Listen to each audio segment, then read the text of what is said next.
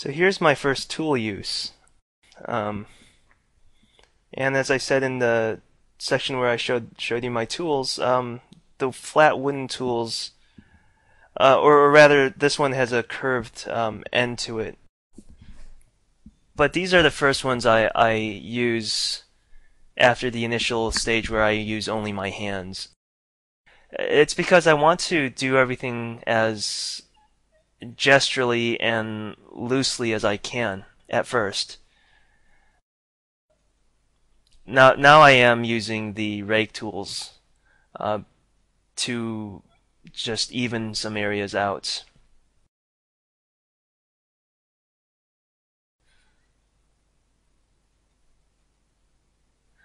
I think a flared nostril is a very important part of the character, so I'm putting that in now. And I'm also hollowing out the corners of the eyes. How the eyeball sits within the skull is an incredibly important thing to observe and get right in your sculpture because the cliche is, I think, true where the eyes are the soul of the character. Unless your character doesn't have eyes.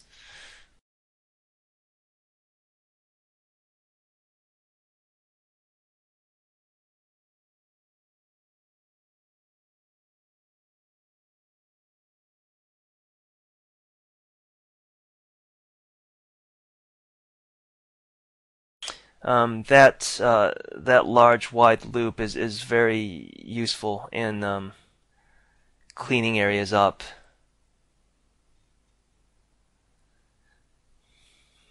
My basic form is more or less established at this point. Um, Not finished, but more or less 75% there. And I'm using this tool now to help me just clean up wide areas and get them smoother, so I can start concentrating on the next few steps.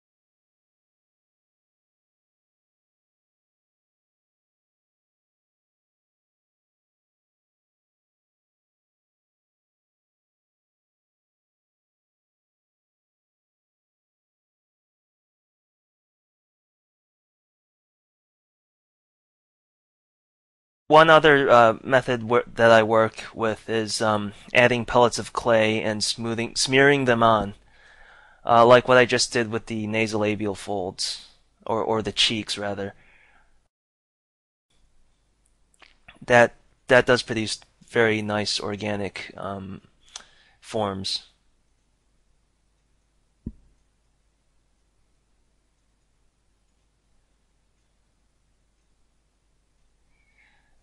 Here I'm trying to establish the those two knuckles you get at the bottom of your skull, which meet your vertebral column. Um, they are very characteristic skull shapes, and because I want this character to just look very bony and emaciated, uh, those two bumps are very characteristic.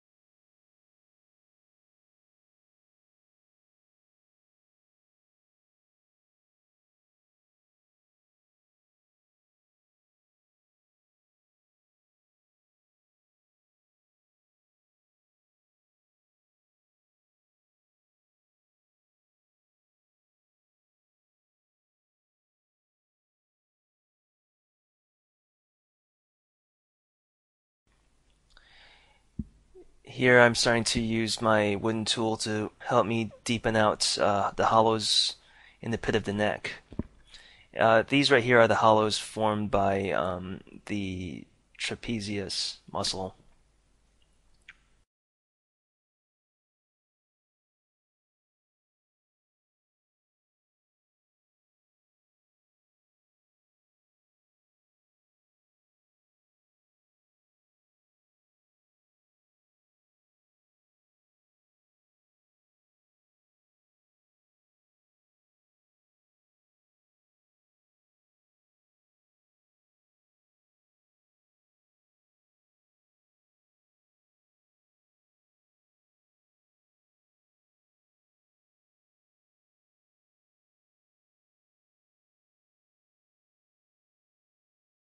The thing about nature I find is that it's never quite what you think it is.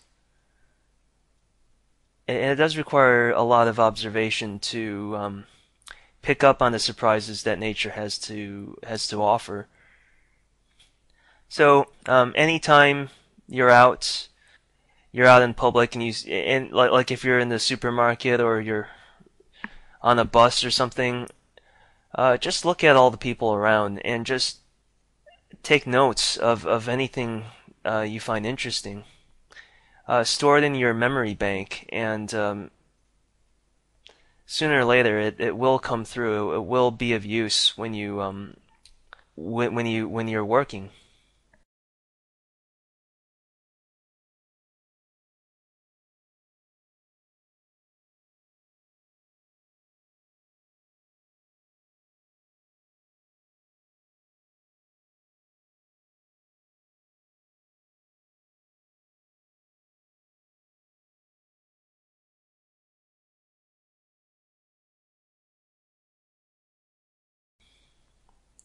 I think the ears on this character are a little bit of a deviation from the drawing. And that's like with or without the earlobes. The ones I did in the drawing are more of like a cup sort of C shape, but I've given this character almost more alert, sort of more I guess fox-like ears.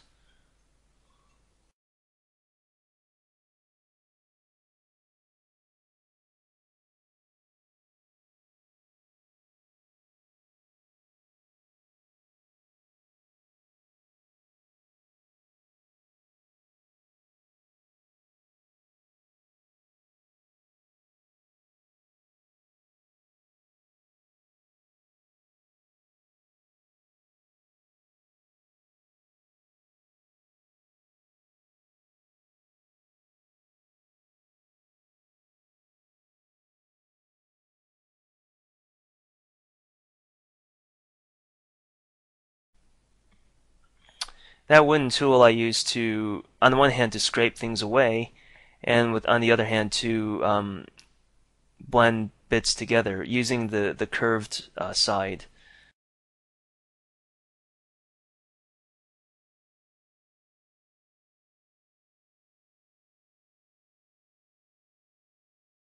And the rake tool here is just useful again in just cleaning areas up, giving them an even surface.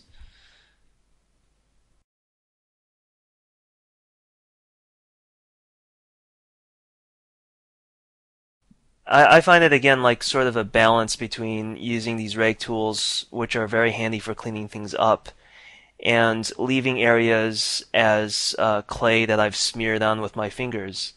The clay that I've smeared on with my fingers just inherently has more life to it, but the rake tool cleans things up and gives it a more professional look.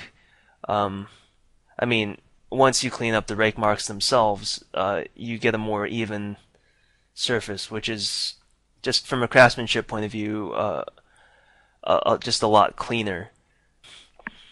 But if I find that if you do too much of that, you can kill something. So, I mean, I suppose this is all somewhat abstract to talk about, but for me, it is just finding a balance between how much of one thing or another to do, which I'm still trying to figure out.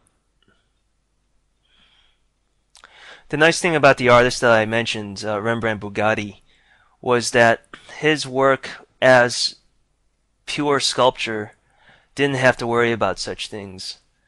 Uh, his work was, it didn't have to be cleaned up and finished to look like a photorealistic thing. So he could get away with leaving the work slightly rough. In fact, that was the point of it. And I suppose you could say that as somebody who works in the movies, the whole point of what I do is just to make things look like perfectly real skin texture. And that is the point of it, but I suppose the artist in me still wants to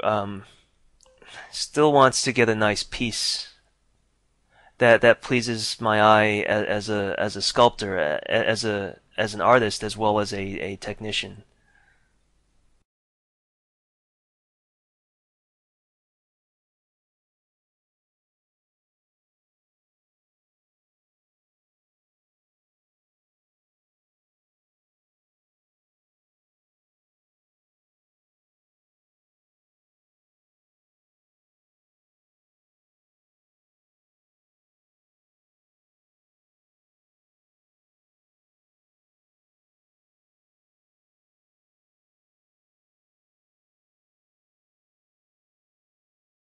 Now I'm addressing the forms of the neck, the sternomastoid muscles, which for me is actually kind of hard to figure out on this thing because it's got this curved neck, which isn't a human neck. So how exactly does that muscle work? It's not a vulture neck and it's not a human neck. Something between the two. So now I gotta find something that sits halfway between the two but still works.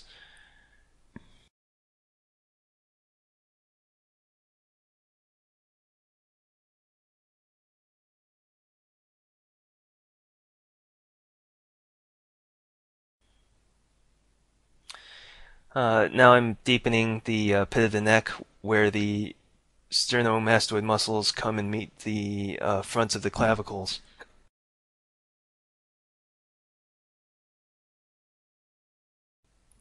There's that hollow in the pit in the front of the neck.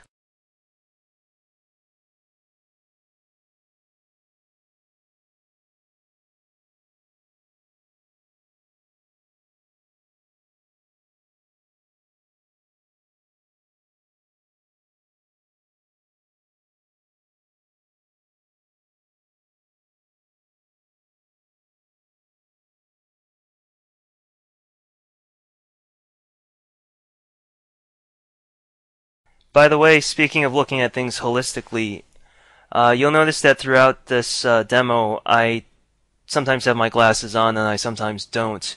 Part of the reason for that is that being nearsighted, without my glasses, an object doesn't have to be too far away before it starts getting slightly blurry, which I actually use to my advantage because that forces me to look at the form as a whole rather than being distracted by the bits and pieces. I mean, it helps me see the forest for the trees, and I just find that really helps me a lot. I'll put my glasses on later when it comes to doing things like details, and I do put my glasses on periodically to step back and look at it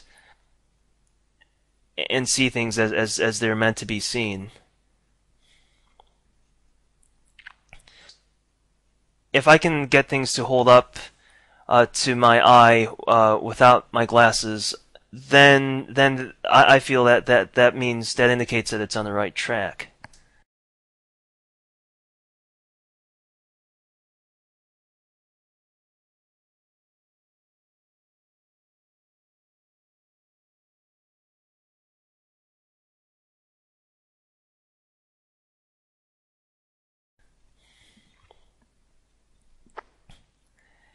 And here I am just going back into the shape of the skull and putting as much nuance and turn and shifts in the form, uh, shifts in the planes of the skull as is natural.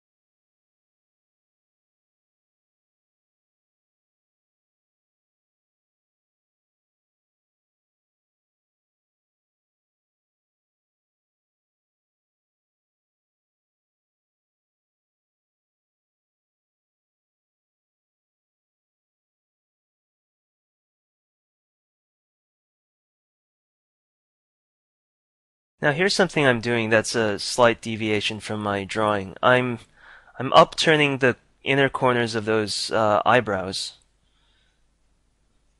And one of the reasons for this is I'm trying to do something atypical as a monster design. Um, it's of course it's a very well-known cliche for monsters to have 45-degree angry eyebrows. I think that's actually something a lot of people are trying to avoid these days, but so much to the point where it's almost doing something different if you do put that in now. But for this piece, I don't think that's really the point. I don't want it to have the sort of typical evil eyebrows. So I've given it a slight upward turn in the middle, which actually helps a lot. It's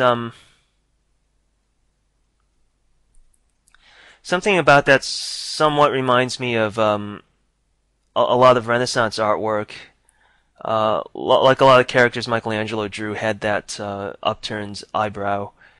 And that sort of ties in with the whole feeling of this being like traditional Greek mythology somehow, because a lot of that mythology was depicted in Renaissance art. So it helps to give this slightly classical feeling. The things that are not very classical is the general, extreme caricature of the general shapes of the head. But then I'm offsetting that by introducing these very almost Renaissance-like forms, like what I've done with the eyebrow. The shape of the mouth also is like a very like a slightly cartoonish version of the kinds of face you would see as gargoyles on churches, or in some of Michelangelo's drawings of tortured souls. One piece I have in mind as I'm sculpting is the sculpture of Count Ugolino and his sons by Carpeaux. If you're familiar with that sculpture, the figure of Count Ugolino has a similar anguished face to the harpy I'm sculpting today. But I'm repackaging it with this sort of extremified modern monster design stuff to create something that hopefully is unconventional.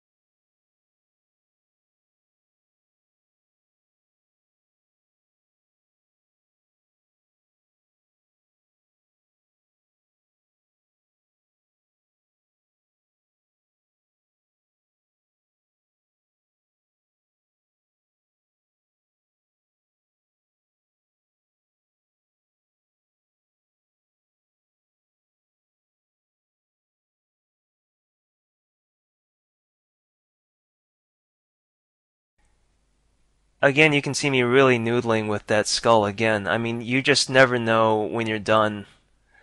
You could spend a long, long time just getting all the nuance you like into a shape like the skull.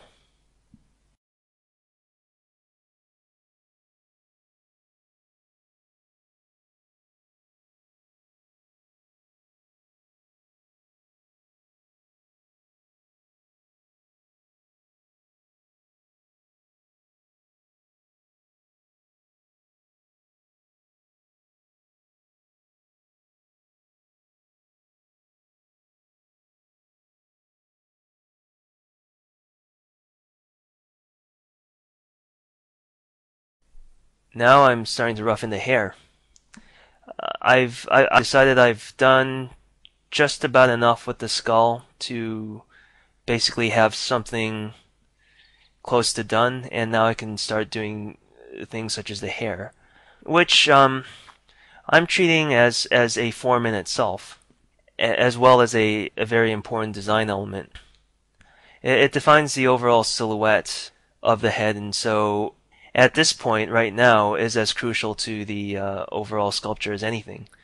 It wasn't when I was trying to establish the anatomy of the skull and musculature. Now I can finally start having some fun with the hair.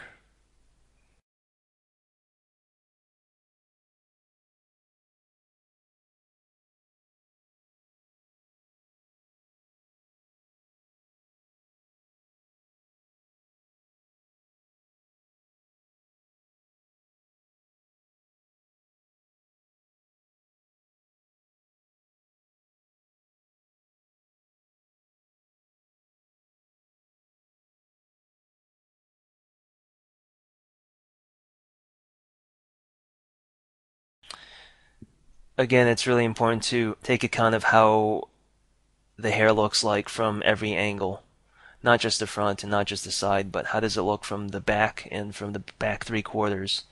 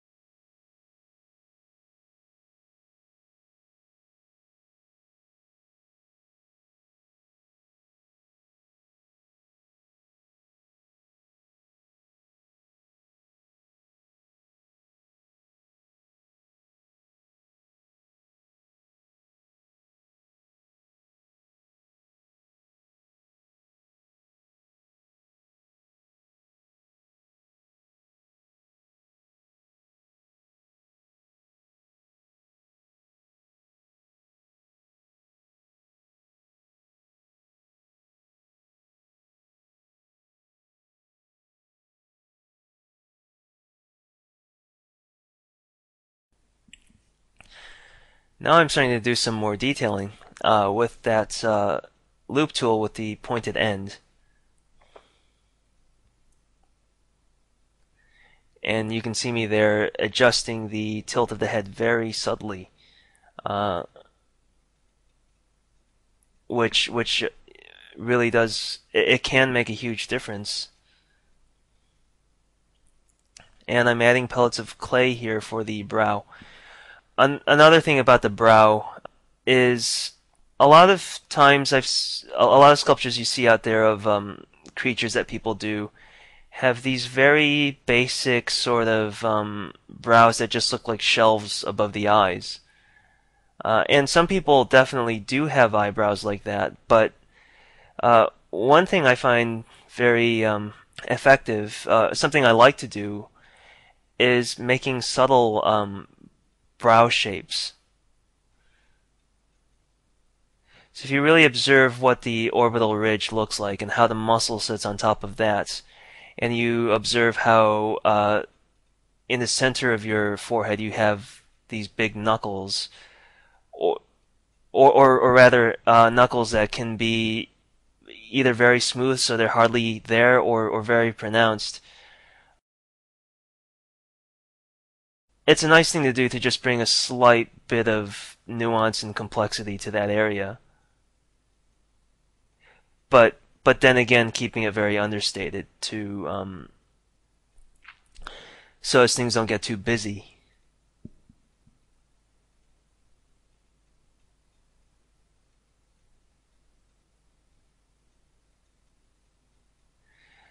This loop tool helps me to clean up a lot of the rake marks.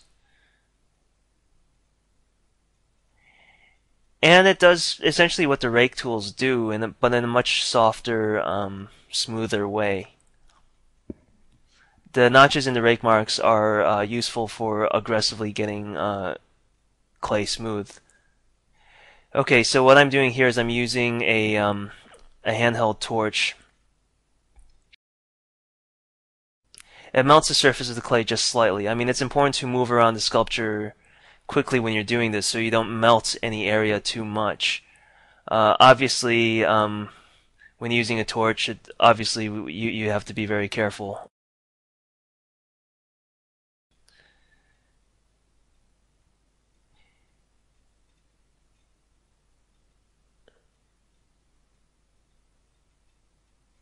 And once that clay cools down from the torch, then you can work back into it without sticking your tool into a big melty puddle.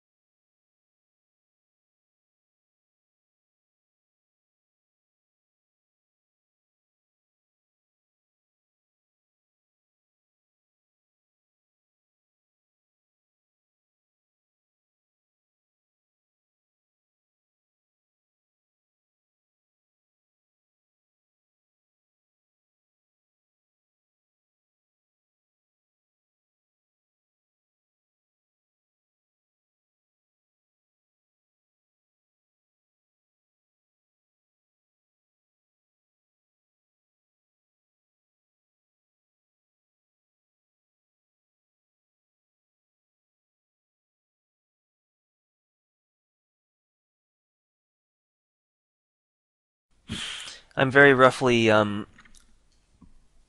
applying little pellets of clay to suggest the feathers of the head. You'll notice that I really do jump around a lot. Like between doing the two sides of the head, I've gone and fixed up the jaw a little bit. I'm just constantly moving around. I constantly rotate the sculpture. I constantly jump from one area to another as I see fit, just to make sure that the whole thing is being addressed and never one part too much. That doesn't come until later on when I'm doing the texturing or the detailing, and then the texturing.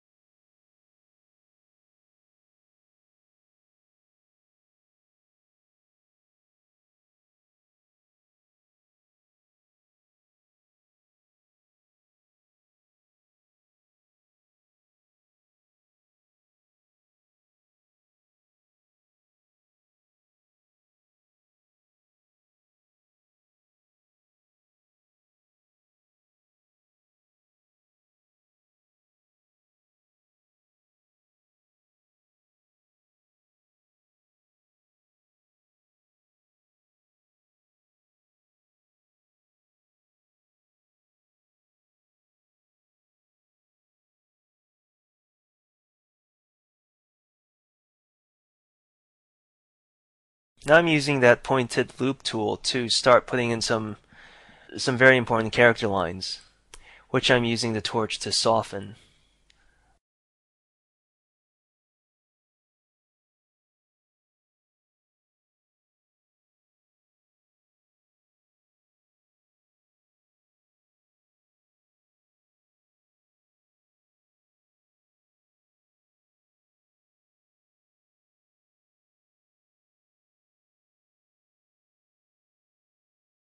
The way I build the wrinkles on the forehead is I first carve the direction of the major lines, and then I heat it over with a torch to melt them and soften them.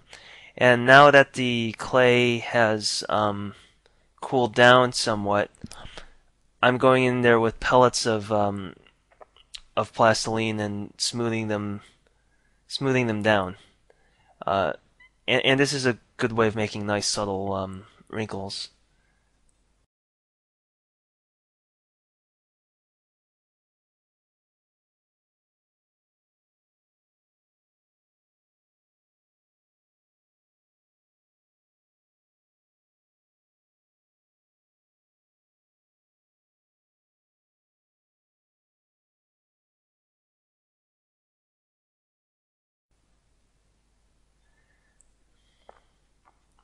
As I said, I really do skip around.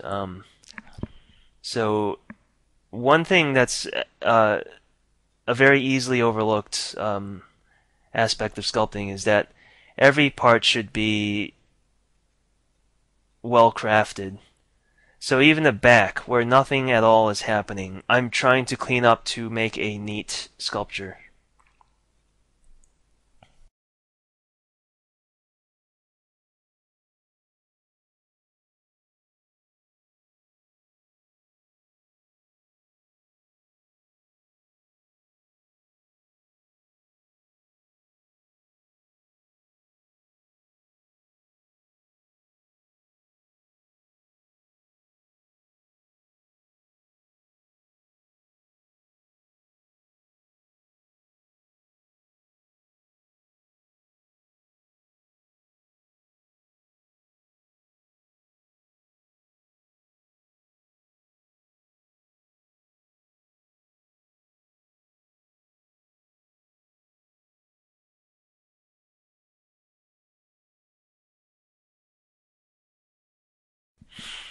Now I've just decided that I could add a little bit of nuance there in the temples with the temporalis muscle that sits in there. One way to know where to put complexity where needed is to just observe whatever creature's anatomy, where there really are secondary forms that you can play with.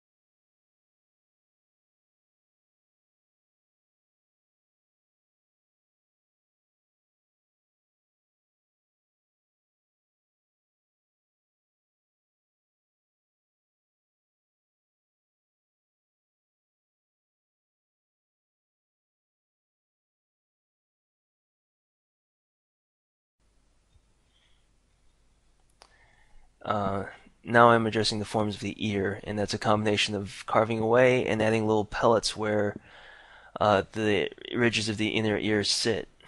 Ears are really tricky, but they can be a lot of fun too. Because they're such complex forms, it really does pay to spend a lot of time on them.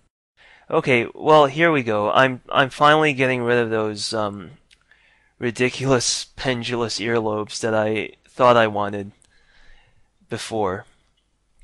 And at first I'm thinking is maybe what if I blend those earlobes into the neck so they're like the lobes are running down into the neck and forming like kind of a flap on the edges. Maybe that would be interesting.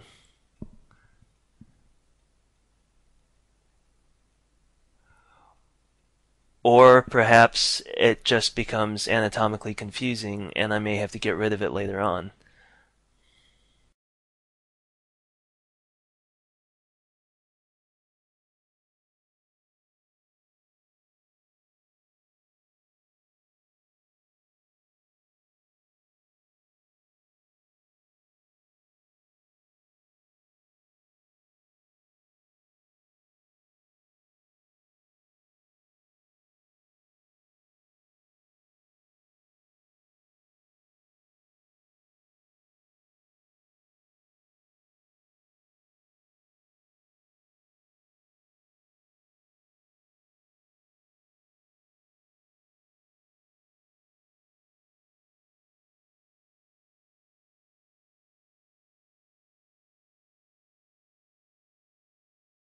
I'm bringing back the rake tool that has a fine tooth to it.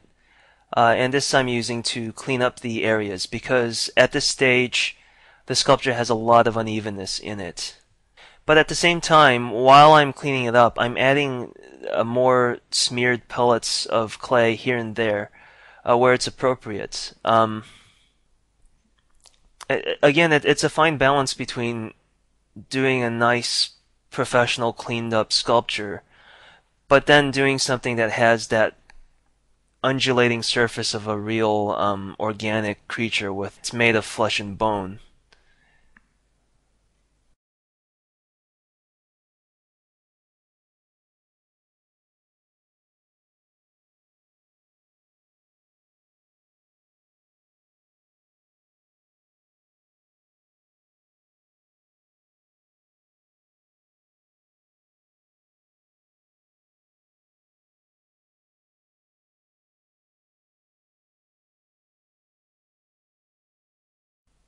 And even at this stage, I'm going back and just putting as much nuance into the changes in planes.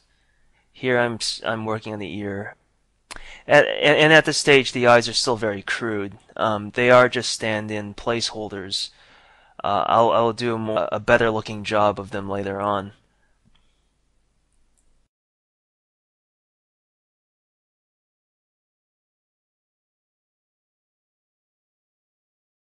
For delicate forms like the insides of the ears, adding little pellets like that is a very nice way to get an organic shape.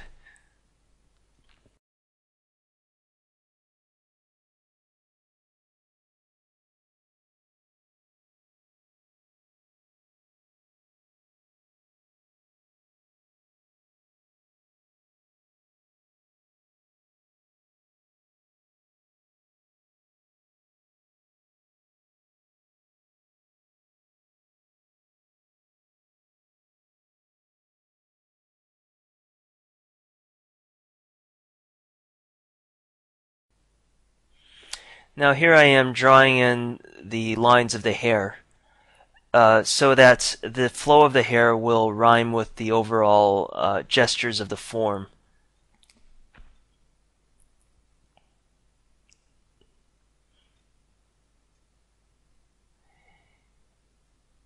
Putting those little pellets on wherever I think they'll work.